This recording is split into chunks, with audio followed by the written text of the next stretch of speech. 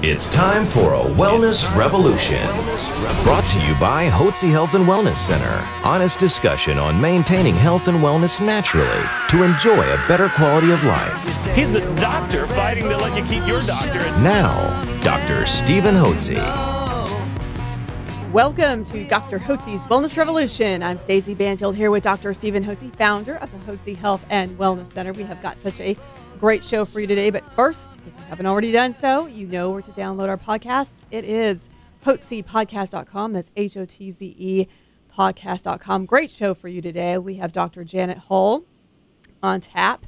And what is she going to talk about? She's going to talk about the dangers of artificial sugars. And I think a long, long time ago, we were introduced to artificial sugars as a way to combat natural sugar is something that would be better for us. Don't know why, because as more and more studies come out, it really isn't the best way to go. And so this is going to be quite the fascinating show, isn't it, Dr. Hotze? It sure is. We're pleased to have with us today Dr. Janet Starr Hull, who is a graduate at University of Texas and did her undergrad work there, received a master's from A&M. So as she says, she's conflicted. Aren't you glad A&M and Texas don't play anymore? You don't have to be conflicted. You can cheer for them both. You don't have to cheer against them. So in her background, her undergraduate and master's studies was in environmental toxicology. She went on to get a Ph.D. in holistic nutrition from a naturopathic college in Birmingham, Alabama. That would be Clayton College. So she has in her academic degree, she has the background of geology, international geography, environmental science, fitness training, nutrition. She's an OSHA, that's the Occupational Safety and Health Act, certified environmental hazardous waste emergency response specialist, and she's a toxicologist. She also was a firefighter, interestingly enough. I don't know if you did that paid or whether you were a volunteer firefighter. Which was it? It was a volunteer firehouse outside of Grapevine, Texas. So Dr. Janet Hull, since the early 1990s, has been on a mission to expose the dangers of the artificial sweeteners, particularly aspartame and sucralose. Aspartame would be the NutraSweet or equal products you see at the restaurants. And sucralose would be the Splenda. That's in the yellow little packages. You got the blue, you got the pink, and you got the yellow. And these are artificial sweeteners. Because of a health condition that occurred in her body, adverse health reaction she had, which she believes was caused by aspartame, she began to drill down and study these artificial sweetener products that are so ubiquitous. They're not just in the packaged in bags. They're in our toothpaste. They're in our chewing gum. They're in our soft drinks, packaged foods, cookies, cakes, everywhere. You can't hardly go anywhere where they're not using some form of artificial sweeteners, trying to convince the public that this is the way that you can stay healthy and you don't get diabetes, or if you have diabetes, you can eat this with impunity and not have any health problems. And Dr. Hull is going to explain to us why this is not the case, why these are dangerous substances. So, Dr. Hull, you've got the floor. Tell us about aspartame and tell us about sucralose, equal, NutraSweet, and Splenda. Well, I really want to thank you for having me on because this issue has been around for decades. And what surprises me is that it hasn't been adjudicated. It's not taken off the market. People still don't know this information. It just goes on and on and on. So I get real encouraged, Dr. Hotze, when this topic continues to stay in the forefront. It continues to be talked about because I would assume just about everybody would know their toxic dangers, but because they're not properly informed, because it's not mainstream news, and because they make so many billions of dollars off of it, it just goes on. But this has been an issue since the 1960s. Let me interrupt you for 1 minute. You made a very good point. You said because there's so much money to be made in these artificial sweeteners, that they're still on the market. And when you hear Dr. Hull today explain the detrimental and adverse effects that these particularly artificial chemicals, which have a sweet flavor, the adverse effects they have on your entire body, you're going to say, why in the world wouldn't the FDA ban these, keep them from being on the market? And I always like to say, my dad used to tell me, son, if something seems out of the ordinary and inexplicable, when you know another way should have been done and somebody does it completely different than what should have been done, there's always a money trail. And what we have found, in our interaction with the FDA and studying the FDA is largely controlled by the pharmaceutical companies and by which make our pharmaceutical drugs, and these companies also make these artificial sweeteners that are used. And because they're so incredibly profitable, there's no way that these drug companies are going to let that happen. So they have certain ways. I'm not saying how, and I know how some of it works, and we could talk about that and have a whole program about the way the pharmaceutical companies influence the FDA, but that's the case, and you're exactly right when you say it has to do with the money. So tell us the dangers of these various drugs. When did it start? First, how did you get interested in it? What in the world? Why did you get interested in studying artificial sweeteners and their adverse effects? I guess you could say it was serendipity. Of course, that makes it sound good, but now that I can look back at my experience, it was a life-changing experience that hit me personally, and it was serendipitous because what I was able to learn and put together and bring to the public is helping save people's lives. And so, it all turned out in the long run, but I almost died from it. And what back did you in the have? day, What happened to you? I was diagnosed with an incurable case of Graves' disease. Well, now, explain that to me. Incurable Graves' disease, ladies and gentlemen, is an autoimmune disease of the thyroid where the thyroid gland leaks out high levels of thyroid hormone. Thyroid hormone, as you know if you've listened to my programs, governs our cells' ability to produce and utilize energy. So if you get too much thyroid in your system, your body is going to overreact. It's going to be hyperreactive. Your temperature is going to go up. Your weight's going to go down. You're going to be shaky. You're jittery, sweating, and it's caused by an autoimmune disease it's really an autoimmune thyroiditis. Graves is just the name of the doctor that diagnosed it. On the other side, you can also have autoimmune thyroiditis with Hashimoto's disease, and this is much more common to see people with low thyroid conditions than hyperthyroid conditions, because we've been treating, we've looked at somewhere around 31,000 people for thyroid conditions, and it's just a handful that I've had come in here with hyperthyroid. Now, somebody could take too much thyroid and be temporarily hyperthyroid, if you took too much thyroid. And we tell patients as we adjust their dose and get them on a higher dose and move up, if you get shaky, jittery, your heart races, you're on too much thyroid, you're in a hyperthyroid state, but that can be easily corrected using a beta blocker one time and then cutting your thyroid out and backing up to a previous dose. So many people have autoimmune thyroiditis known as Hashimoto. That's another doctor that developed or wrote about this symptoms of hypothyroidism, and when there's autoimmune antibodies to the thyroid, and an individual has low thyroid symptoms and produces low levels of thyroid, he is known as hypothyroid or has Hashimoto's syndrome. On the other hand, Dr. Hull had Graves' disease, which means she had antibodies to the thyroid gland, and it got the thyroid so inflamed that it began to leach out high levels of thyroid hormone. Now, Dr. Hull, routinely you can use, that's not an incurable disease. Well, it's the only way you can cure it is either take antithyroidal drugs like propylthiouracil or methimazole, or which they had me on, yeah. Yeah, or you have an ablation of the thyroid. Which did you have? Well, I had neither. Well, they put me on the medication for a very short amount of time. And then they recommended irradiating my thyroid gland. But I knew enough that I had gained 30 pounds. And I'm like, hyperthyroidism. Now, you're correct. My resting heart rate was at 170 beats a minute.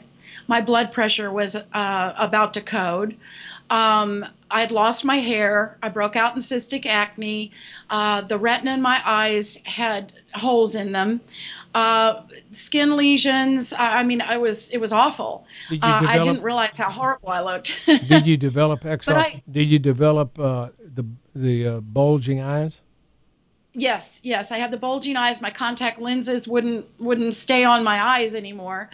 But I had gained 30 pounds. Which is odd. So when I asked... That's odd. Yes. And so when I asked the doctor, well, wait a minute, why have I gained 30 pounds? I wish he had been my doctor. He said, oh, you women always worried about your weight. Don't worry about your weight right now. We'll just fix your thyroid and put you back to normal. So I asked him the question, well, why is all of this happening? None of this was making sense to me because this happened within a year, just 1 year of drinking Diet Dr. Pepper. I was teaching at the University of North Texas in Denton, and every afternoon when I left the campus to go through Dallas traffic to go back home, I started grabbing a Diet DP. Never used this stuff before, but this is 1991.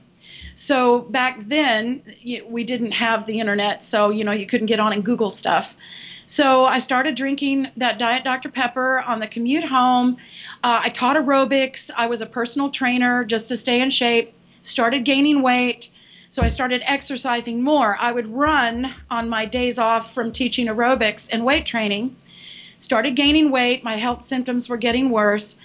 And finally, after a year, about 4 o'clock in the morning, when my resting heart rate in bed was at 170, I said, okay, something's wrong. So I drove myself to the hospital and checked myself into the emergency room. I didn't, because I am an environmental toxicologist, if there's a toxic spill in the environment, you just don't dig the environment out. You look to see what caused it, what is the toxic chemical, how can you remove it safely, and then how can you restore that environment. So I was just in the mode and the train of thinking that this is what you do. So when I asked him what caused it, and he said, well, we don't know, we have no idea, I knew something had caused it. Something triggered it. It didn't fly out of nowhere because I'd always been very healthy, always. So I stayed in the hospital for 3 days to get my heart rate stabilized. I was skipping every 5th to 6th beat. What did they stabilize it with beta blockers or what? Inderol? What did they stabilize? Yeah. Yes, they did. Yes, they did. And he sent me home with the threat, warning that be very cautious because this could kill me. I could die. And I was 36 years old at the time. So I checked myself out of the hospital after 3 days, and I went home thinking, all right, I'm going to figure out what is going on here. What caused it? So I started looking for it like a good engineer. What did I do differently over that last year? I started backing up month by month, day by day, week by week. The only thing I had done differently was grabbing that Diet DP. And the more weight I had started gaining over that 1 year period, the more I did start using more NutraSweet. And all was available at that time was NutraSweet Equal. So I was using more and more diet products, not, to address the weight gain. So once I discovered that aspartame, that Diet Dr. Pepper, I started digging and doing my research. Back in the early 90s, I was one of the original research scientists that dug out all of the research findings, met all the researchers, met all of the people working on this issue. We had Senate hearings. There have actually been Senate hearings with Senator Ted Kennedy and Metzenbaum, Orrin Hatch, all of that group back then.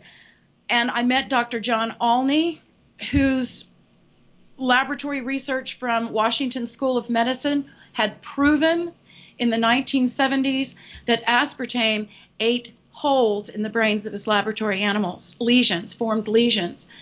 Dr. Dow Edwards from SUNY University has research results that it lowers the IQ of her laboratory pups and caused cleft palates. So I gathered all of this research up, and I'm like, bingo, I found it, and got off of the aspartame. And it took me about 3 months to get all of this together. Got off of the aspartame, and immediately my thyroid began to restore. I got off my medication, didn't tell my doctor, went in for those weekly blood tests, and lo and behold, in 6 weeks, Dr. Hotze, 6 weeks, my thyroid returned to normal. Wow. It took a little bit longer for the weight to come off, but the blood pressure stabilized, the heart rate went back down. And keep in mind, I was a fitness instructor, and so, the heart rate, I was in good physical condition.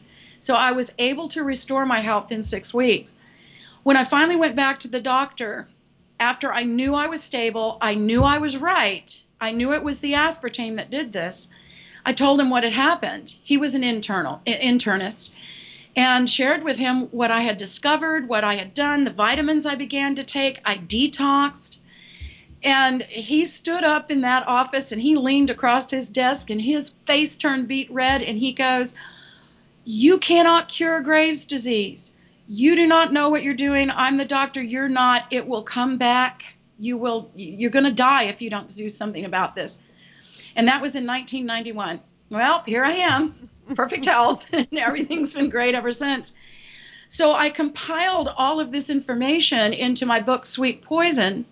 It was very difficult to get that book sold because people were not coming out and standing up against Monsanto, Donald Rumsfeld, the gang. But I got it published in 1997, and it's what they call, the book has long legs. It's still going strong. It's sold in Great Britain until they banned it and took it off the shelves. Tell me why they did that. What was their reason for doing that? They were threatened to be sued because the laws are different over in the UK, and so my publisher was afraid she was going to get sued, so they removed it from the shelves. Right. They don't have freedom of speech, believe it or not, in the UK. There's no constitutional right to freedom of speech. But they're trying to ban it here. We're fighting them. Okay, Yes. So that book. Yeah. Let's talk about that. Sweet Poison: How the World's Most Popular Artificial Sweetener is Killing Us. My Story, by Dr. Janet Hull. And you've also written Splenda: Is It Safe or Not? As well as you've written a book on cancer prevention diet, Richardson's Cancer Prevention Diet. We won't have time to talk about that today. We'd like to. We may segue into that right at the end. But so you've written 2 really definitive works on, one aspartame and one on Splenda. Aspartame, by the way, folks, is a name for the sweetener that contains primarily 3 chemicals. One, phenylalanine, which is an amino acid. It's not an essential amino acid. Aspartame, which is also an amino acid, aspartic acid, and methanol. And these break down the aspartame and the methanol. Then aspartame will break down into methanol, and methanol then breaks down into formaldehyde. And what in the world do we use formaldehyde for? We give it to people we give it to the faithfully departed. We embalm them in formaldehyde. So when you talk to us about aspartame and talk to us about the effects of formaldehyde, what adverse effect that has on your health. Well, Dr. John Olney was saying that he discovered that when you isolate the amino acids and you use them to control a drug or a medicine, that they turn toxic, and their toxicity, he believes that the phenylalanine was what was causing the lesions in the brains of his laboratory mice. The aspartic acid was causing hyperactivity. And of course, we know that the methanol is for embalming fluid. So I suppose you could say maybe my thyroid was being embalmed because, the thyroid gland is going to absorb all of that. Right. But what's interesting is that G.D. Searle first discovered aspartame as an ulcer medication. Back in 1965, they were doing research for a new ulcer drug, and as it always seems to happen, he dropped his papers on the floor, and licked his fingers to get the papers up and go through them to make sure they were in order, and realized his fingers were sweet. So they just put two and two together. They had already applied for the FDA approval for a new drug. All they did was switch the paperwork as a food additive. So in essence, and what we used to ring the bell about back in the early 90s, well, the 60s, 70s, 80s, and 90s with aspartame was that this is an ulcer medication. That's all it was discovered for. When it lost its patent, it was free game. So the Chinese have been producing aspartame. They're the largest producer of aspartame in the United States, are in the world, but they do make a form in Germany. We do manufacture some in the United States. But what they've done now to re-up their patent is they've just added a fourth ingredient to that mix, and then they repatented it. So is that cereal, and they lifted, the cereal corporation? Monsanto. Monsanto it produces. Yeah. And what do they have in their aspartame now? The fourth ingredient is it's a third amino acid. Gotcha. So they just piggybacked another amino acid on it just to rename it. And do they have to go through a drug approval or some form of FDA approval for that? Their form, right. They went through whatever routine they do to push it through, but they've renamed it Neotame. And one thing that's interesting about this is they lifted the FDA warning for phenylketonuria for PKU. So when Neotame is added into a product now, it doesn't have to be labeled sugar-free, and it does not have to carry the PKU warning. Why does it have to be labeled sugar-free? Well, I was emailing with Jennifer Johnson the other day, and what happened to Jennifer happens to so many people. They're getting protein bars. They're getting chewing gum at the checkout at the grocery store. They're purchasing ice creams and protein powders that they would never, ever assume had artificial sweeteners in them. And nowhere on this packaging does it say contains artificial sweeteners or sugar-free. It's not even a fat-free or low-fat. They should be saying sugar-free or low sugar, maybe. But it had three different types. This protein bar she was exposed to, I believe, had three different types of artificial sweeteners, and one was sucralose.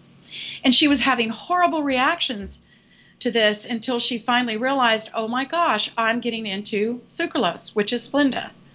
So she was having reactions to it, and I believe people are having reactions to these products completely unaware that they are exposed to them and that they're getting into them. And they don't have enough information in order to go back and track it and follow it down. Yes, like they're switching the names around. So is Neotame something that people could see on a label that would clue them in as well, not just sucralose?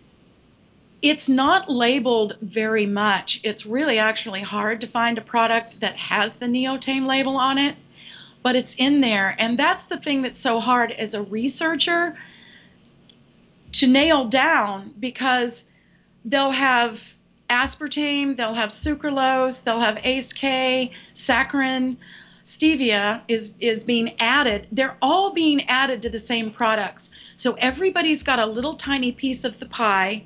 Everybody's making a little bit of money, and they're piling all of these different chemicals together so that they all react in different ways with different people, plus they react with one another. But it's very unusual to find the label Neotame. When it first came out, I could find it. Now I'm having a very difficult time finding Neotame labeled on anything. Listen, I want to. If it's less than 2%, they don't have to put it on there at all. Let's just run down a list right here of what products, food products that would contain or could contain aspartame. Of course, the diet soda waters, sweetener packets that you have at the restaurants. Breakfast cereal oftentimes will have these artificial sweeteners in it. Gum, of course, many other candies, gelatin, granola bars, protein bars. And you're telling me in the protein bars they don't say that aspartame's in it? No. Huh? No, they do not. They do not. They do not say there's no PKU warning on it. There's no artificial sweetener added to it warning label at all. You have to go through, and a protein bar, the ingredient label is tiny. Right. You have to go through and read it all. Four different artificial sweeteners were in that one protein bar. Good guess. Pudding, low-fat yogurt, fruit cups, and some over-the-counter medications. So Syrups. And syrups, of course. Let's see if we have a list. And of course, the sucralose can be in any of these products as well. And they may be combined, but usually they're not. They use one or the other. So both these products are artificial. That means they don't exist in this combination in nature. Now, they might argue on the one side, those that promote and sell aspartame, and I've read the articles about that. They go, well, these occur in nature, for crying out loud. I mean, phenylalanine and aspartame, they're just amino acids, so that's fine. But they do contain methanol, and if I'm not incorrect, that aspartame can be converted to methanol as well, can it? Well, the methanol will break free at 86 degrees Fahrenheit, and so down here in Texas, as you well know, you're going to get that in the and then that transport methanol truck. gets converted to formaldehyde. Into the formic acid and the formaldehyde. Right. That's correct. So you've got this abundance of an isolated phenylalanine and an isolated aspartic acid. And the aspartic acid is probably what's going to affect the eyes and the retina more than anything. The phenylalanine, again, Dr. John Olney had proven that that's what ate the holes in the brain mass of his laboratory mice. And then you've got that they're bonded together by the methanol, free methanol, white lightning, rock gut alcohol. And once that is released, then that again, will metabolize into formic acid and formaldehyde. Something interesting, people that are drug addicts or alcoholics, they're addicted to aspartame because of its methanol. So the body is getting that signal. It's getting hit with, okay, you're not drinking a whole lot, but we got a little bit of methanol in here. So alcoholics have a tendency to drink 2 to 4 liters of diet drinks a day. Wow. And chew the gum, and they are addicted to it. So people need to really watch out for that if they have addictive tendencies, and drug addictions could be thrown into that as well, just because it triggers that memory in the brain. Sucralose is sucrose with a chlorinated. It's a chlorinated hydrocarbon. They've added chlorine to the sucrose. Sucrose is a sugar molecule. It's broken down in the body into glucose, so it's a natural sugar. They took a natural sugar, sucrose, and they bound to it chlorine. Who makes sucralose? What was interesting is information. Who makes? Well, Tate and Lyle discovered, the sugar company in the UK discovered sucralose, and they went after it. They were looking for a competitor to aspartame. So this wasn't accidental at all. Johnson & Johnson markets it as Splenda. So they bought the rights to market it as Splenda. So McNeil Nutritionals is a subsidiary of Johnson & Johnson. Okay. And I believe I'm correct on that. Golly gee. So what we're looking at... Well, anyway, we've got here, you've got a chlorinated hydrocarbon, and chlorinated hydrocarbons are carcinogenic. Why in the world? They literally removed 3/4 of that sugar molecule and inserted chlorine. But in order, it's in Splenda, is it safe or not? It's in the book. Because of my work with the aspartame and the NutraSweet industry, all of the researchers that were working on whether sucralose was safe or not, they sent me all of the original work. So I have the original research studies from Tate and Lyle. And in there, in order to get that chlorine to lock in and stay, because chlorine just combines with anything. Right. And so in order to get it to stay in there with that 1/4 sugar atom, they had to insert lithium chloride. They inserted ethanol and methanol. They inserted acetone. I mean, they used all kinds of crazy solvents to get that chlorine to stay locked in. And they claimed that it did not digest. But the Japanese did some super studies proving that at least 15% of that chlorine does digest. It will break free when you ingest it. Hence, you're going to have GI problems, IBS, bladder infections, kidney infections. You're going to have every health symptom that's going to mock drinking chlorine. And that's what happens when you ingest Splenda.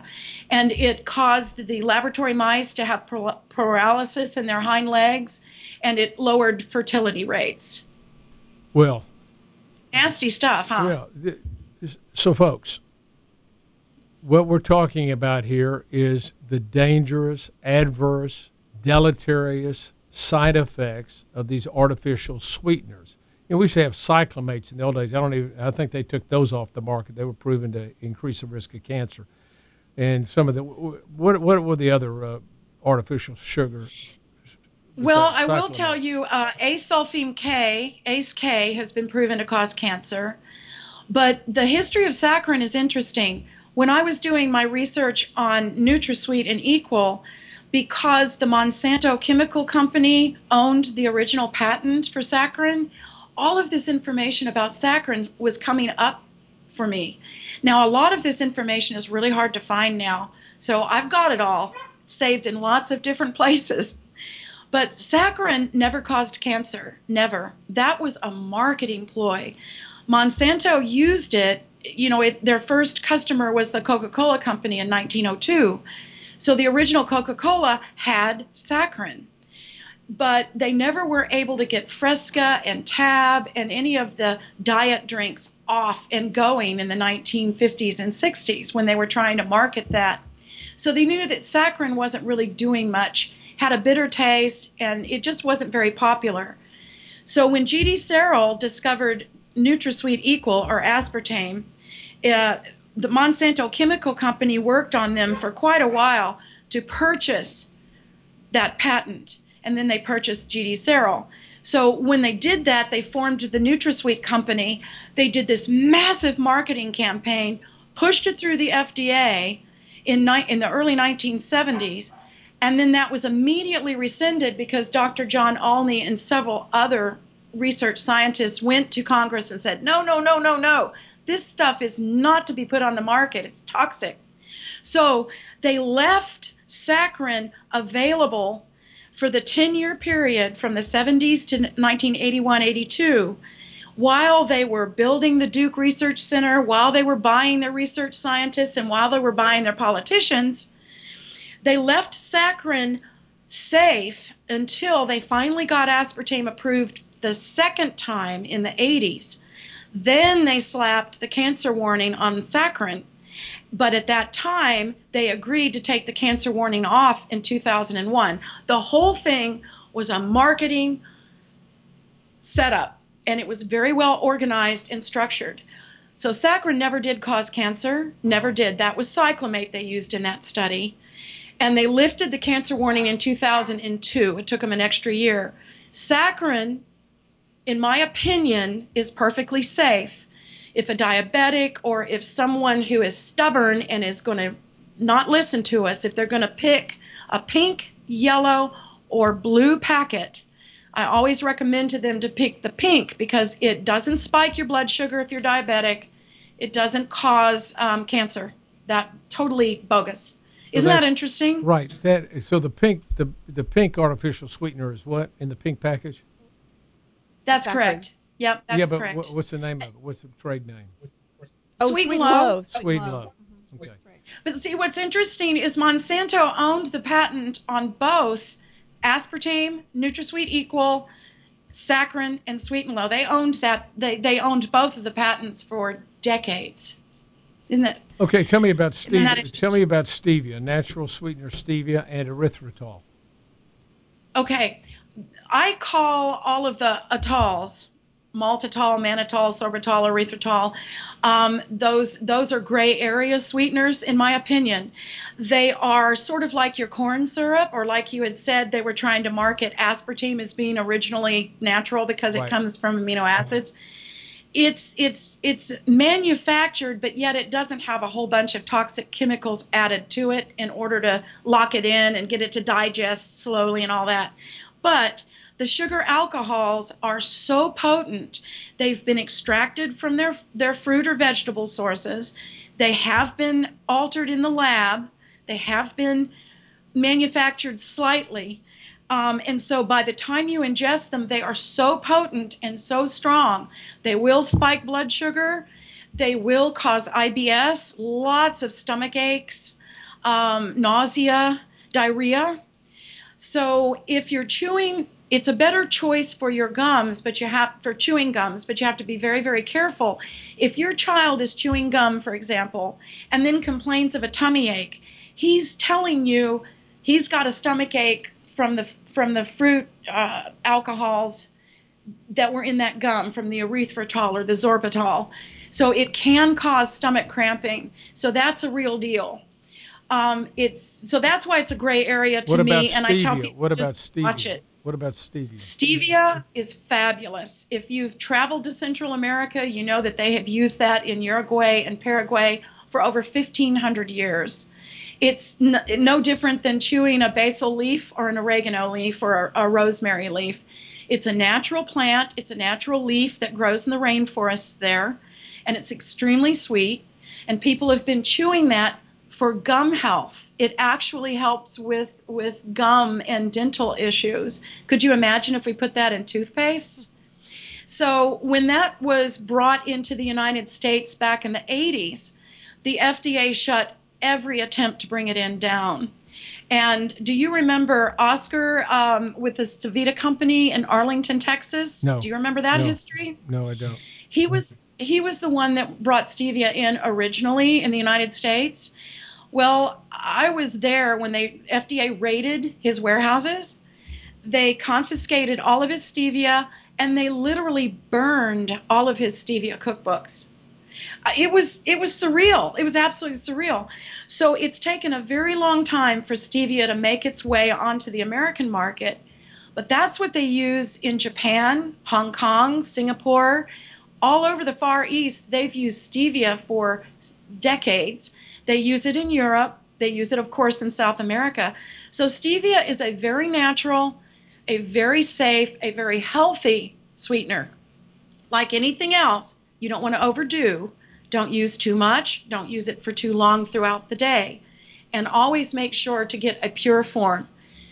There's a form, I don't know if I should say their name or not, but it starts with a T, where they're marketing stevia. That's a little bit stevia and a whole lot of other stuff, a lot of preservatives in that. To make profits, they've stretched out that stevia, so it's very little in that product. What you want to do is go to pure stevia manufacturers. It's fine in the powdered form, in the leaf form, and in the tablet form. There's a liquid. So stevia is wonderful. We've got a liquid form we carry here at Hotze Vitamins. A liquid form. Yep. So you're going to get it in dropper. One drop is equivalent to a teaspoon of sugar. So we use stevia and highly recommend that for the reasons that Dr. Hull has explained, because it's natural, it's safe, and it has no unnatural chemicals in it. And so we highly recommend using stevia extract. You can get it in a powder form. You can get it in a dropper form. You know, either way, get it in packages or in a little bottle, and you'll find that satisfy your sugar desires and your sugar cravings. Now let's go back and just summarize this. First, people eliminate sugar, which is good. Sugar can be very bad for you. We're talking about, sucrose, glucose, fructose. Too much sugar, your body ends up burning sugar in your mitochondria. It's a very inefficient way to burn. It burns up quickly. You find yourself frequently getting sugar highs, sugar lows, constantly hungry. So people want to eat not only sugar, but all the simple carbohydrates, the pizza, pasta, bread, cookies, cakes, cereals, all these things are made of grain products. Grain products are simply starches, and starches are simply sugar molecules hooked together. So as soon as you put them in your body, you begin to break them down, and you get elevated sugar levels. And so when our government has their healthy diet, the FDA promotes and the health department promotes, they say eat a lot of grains. and then little greens, and then a little less meat and a little bit of fat. Well, we'd say that pyramid's upside down. So we would recommend more of a ketogenic eating program, burn fat rather than burn sugar. Now, does it mean you should never, ever have a piece of bread or never have any dessert at all? No, you can, but you got to get down to your right body weight, and you've got to go get on a ketogenic eating program. Sugar causes inflammation in the body. So people say, well, sugar's not good for you. It gives me, diabetes and all that, so I'm going to take these artificial sweeteners. Well, the artificial sweeteners, it's like going from the pot into the fire, the frying pan into the fire. You're getting worse problems. Now you're getting all the chemical problems that are associated with it. So you're just exchanging one series of adverse problems for another. And so what we would recommend is that just go natural. How hard is this to figure out? Why should I put something unnatural into my body in an unnatural form? Why don't I just use stevia? And that's what we recommend, and I've used that for years. And that will control, if you got diabetes, you can take that. And you can make all kinds of great cakes. You can make ice cream with stevia. Stevia is just a great sugar substitute. That's natural, and it's healthy, and it's not going to cause you these severe and serious side effects that you get from taking aspartame and from taking Splenda or sucralose. So, Dr. Hull, I want to congratulate you on the outstanding, research work you've done to expose. And I haven't read your books, but I've known about this, for years, and we've always, in fact, I heard Splenda at one time, and I mentioned in one of your articles here that Splenda at one time had been used as an insecticide to kill ants. When the ants eat it? Well, that was the aspartame. Was that the aspartame that was that? Yeah. Oh, okay. Yeah. So anyway. Yeah, if you can put a diet cola can, and see, we're in Texas, right? So you can set outside in the sunshine a regular Coca-Cola can and a diet Coca-Cola can. The ants will not touch the diet Coca-Cola can. They'll be all over the regular one. They won't go to it. That ought to tell you something right there, folks. Yeah. Just look at nature and what God's nature. It'll tell you what's good for you and what's bad for you. Dr. Hull, thank you so much. I have a question. Can I ask you a quick question? Sure. One thing that I've always wondered about, when people go to the doctor, because they're going to have all kinds of different reactions to these artificial sweeteners, again, it's going to go where their weak link is, right? It's going to affect their eyes or maybe their hormones or maybe their skin or their blood pressure. When they go to the doctor and they have these health symptoms, what I see out of the clients that I work with and counsel, the doctors will not find anything, and this happened to me except for my T3 and T4. There were no symptoms, on blood tests and stuff. Typically the doctors don't see anything. Right. So they send them home with this big question mark on, well, we don't know what's going on, but here's this prescription. They never once ask them if they're using aspartame, sucralose, or, they'll ask them if they're on medicines, right, but they never ask them if they're on aspartame. What can we do to encourage doctors to just ask that question? Because when they remove the aspartame, 9 out of 10 of their health symptoms are going to go away. No, I think that is very, very good point you make, and I don't know why doctors don't do that. And I know that we encourage people get off, if it's in a can, package, or box, just don't use it. And we talk, but this is really the first podcast I've done on the artificial sweeteners, although we don't use artificial sweeteners and we promote stevia. But we ourselves, and we're, big into natural approaches to health. That's why we got you on the program today, because we need to be more proactive with all our guests. And in this podcast, what I want our guests and our listeners to do, hey, folks, is Bob Newhart says, and go watch it on YouTube, Bob Newhart. It's entitled Stop It. Here's what Bob Newhart would say. If you're having all these symptoms and you're using all these your drinks with artificial sweeteners in it, Bob Newhart would say, what I want you to do is hear 2 words, just 2 words.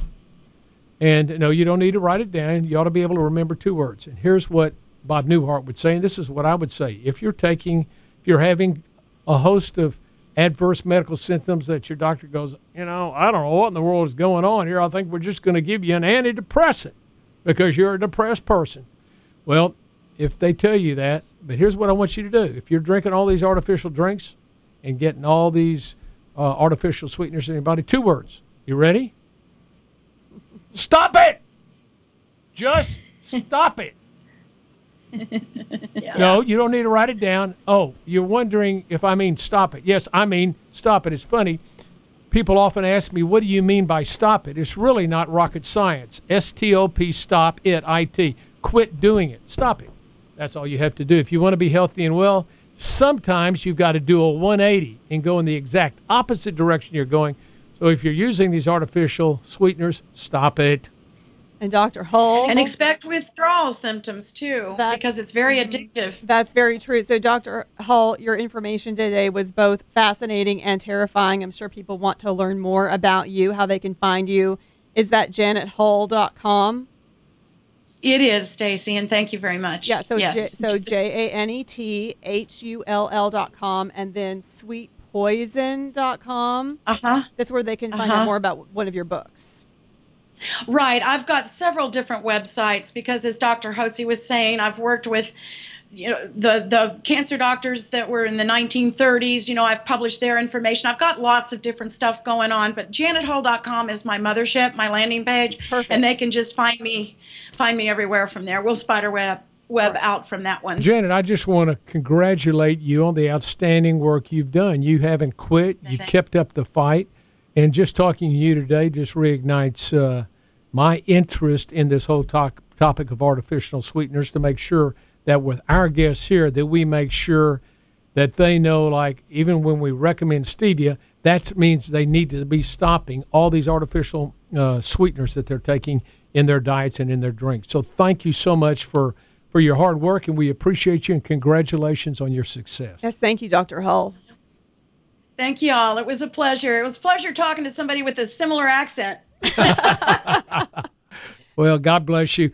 Thank each one of you all for listening to Dr. Hotze's Wellness Revolution. And as a reminder to all of our listeners, we do offer stevia, the pure stevia that Dr. Hull talked about. All you have to do is go to HotzeVitamins.com. That's HOTZE vitamins.com. Or you can give us a call at 1-800-579-6545. That's 1-800-579-6545. Always a pleasure having you join us here at Dr. Hotze's Wellness Revolution.